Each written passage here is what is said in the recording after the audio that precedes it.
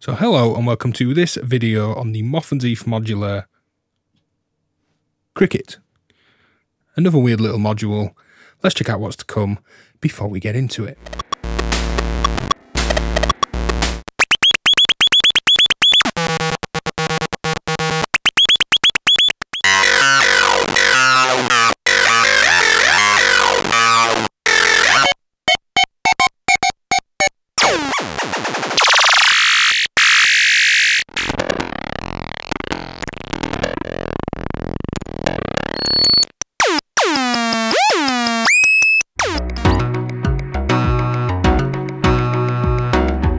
Now, Kriket is a 4-channel weird bleep percussion generator. It's 4 square wave oscillators, simple digital, alias, glitchy, weird but stable square wave oscillators. Each channel has a bang input, which is a simple gate input to be on and off. With a short trigger, we trigger a little blip, a little percussive sound. With a complete offset voltage, this is held open. And with anything in between, we've got varying gate lengths, various lengths of open or closed percussion or bass notes, whatever you want them to be. We have a Kriket input, which is a vactrol based pitch control for all 4 channels, an output, a bang input for a channel, and that's about it.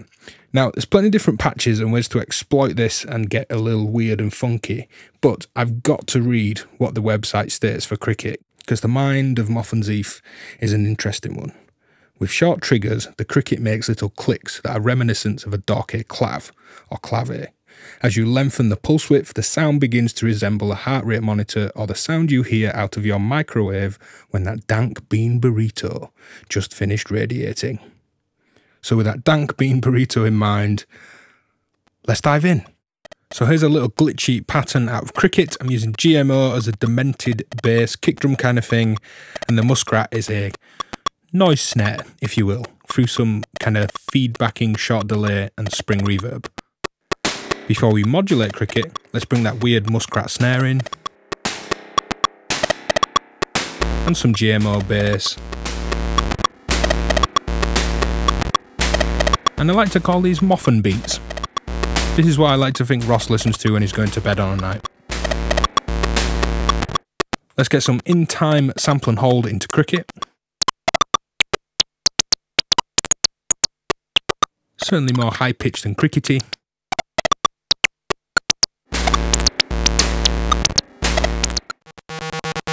So there's a steady clock, but with varying random pulse width, with a random cycle length or gate length of the clock. Exact same signal into the Kriket in.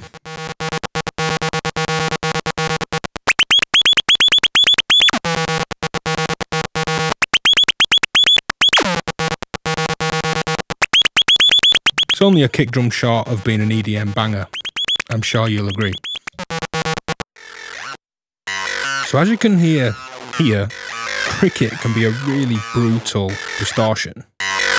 This is a square wave into a filter, into Kriket, to the bang input, so it's audio rate triggering Kriket. And I kind of cancel out the sequence and we'll just listen to it as this kind of weird distorting filter.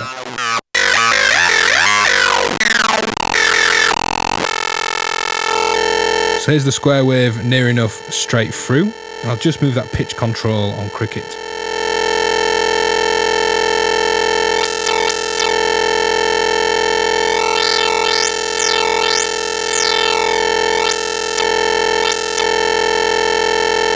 Weird resonant filter thing.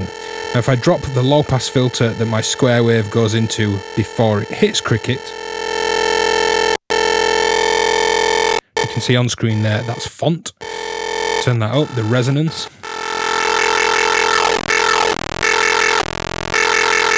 See this envelope going into font. Because obviously those peaks in that waveform are changing with the filtering and the resonance moving around. It's kind of really tripping out Kriket. Pitch sequence back to my oscillator.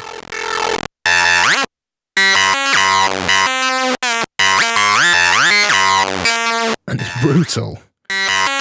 Drop the oscillator down an octave.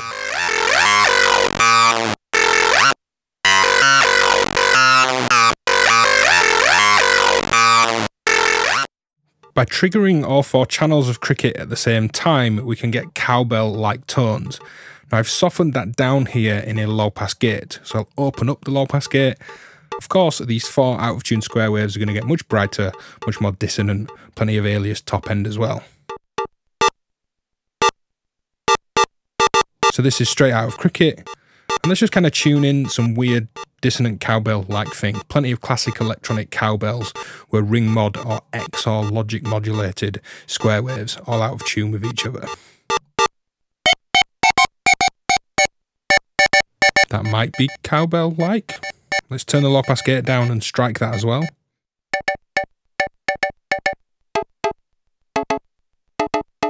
And although that's definitely not like a classic 808 cowbell, you can hear that those tones are in there if you want to spend the time fine-tuning your own electronic cowbell sounds. Here we have 4 random gates with random pulse widths into the 4 channels of Kriket. So you can hear some notes have been held up on longs. Let's add an LFO into the Kriket input to modulate all of these channels. And take that up to audio rate modulation.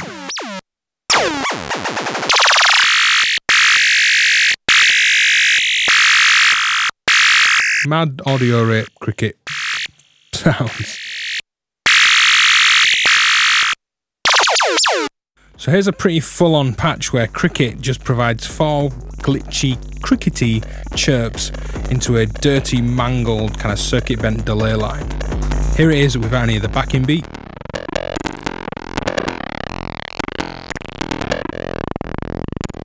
These are streams of 16th note random gates, one into each of Kriket's channels. You can see they're tuned up from fully up in pitch, kind of medium high, medium low and low in pitch by those knob positions. Here it is without the effect.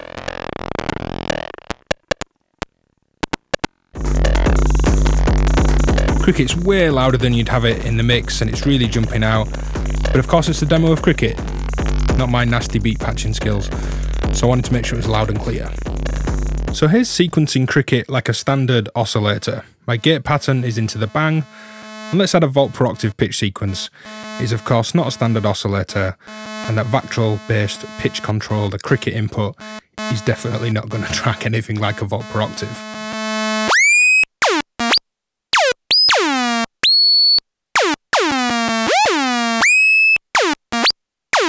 Let's add a short trigger to one of the other channels just to get a little pulsing percussive feel through this. So it's certainly not volt per octave, but weird, sequenced. You could of course use an analog sequencer and really carefully fine tune these pitch movements if you wish, but just think of it as a demented group of Krikets. It's more fun that way. So with an offset voltage into every input, here's a 4-voice chord. Let me mute out the drums and the bass line. This is going into a high feedback delay and some feedback around a spring reverb as well. The output also goes into a low pass gate before hitting those effects. Let me turn up the level of that low pass gate.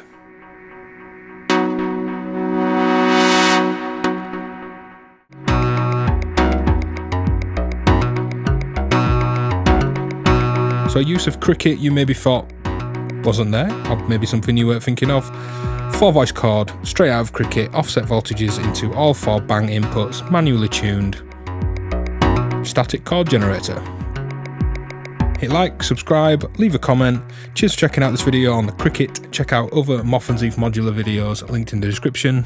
Have a good day, and I'll see you next time. Cheers.